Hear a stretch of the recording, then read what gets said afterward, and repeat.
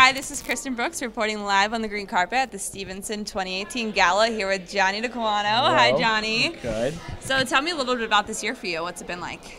This year's been wild. I mean, it's internship, senior captain, just senior year in general. It's been a wild ride. Absolutely. And the season so far? It's been okay. I mean, we didn't reach the goal of making the conference tournament, but this is probably the most together team I've ever been on. It's been a lot of fun? Oh, yeah. Definitely the most fun year I've ever had. And you guys play a lot of games. Yeah, 40 games. It's been a rough year. Oh, baseball. Rough on the body, but it's been a good time. Okay, and how would you describe Stevenson athletics culture altogether? Nothing like it. There's nothing like Stevenson athletics here. I mean, just everybody's at everyone else's games, no matter what. I mean, it's just a great time, a great atmosphere. Nothing like it. And you've been heavily involved with the Stevenson athletics, SAC president, always pitching out. You can always find Johnny at anybody's games or the loudest one at his own game.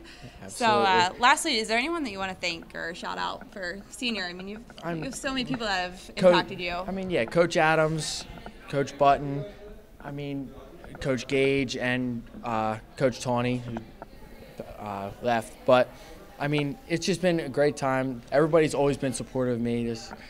Nobody's ever done anything to wrong me in any way like that. I mean, it's just everybody's always there to help you. That's what Stevenson's about. Great. Well, we're thankful to have you as an alum now, and congratulations. Thank you. Appreciate it.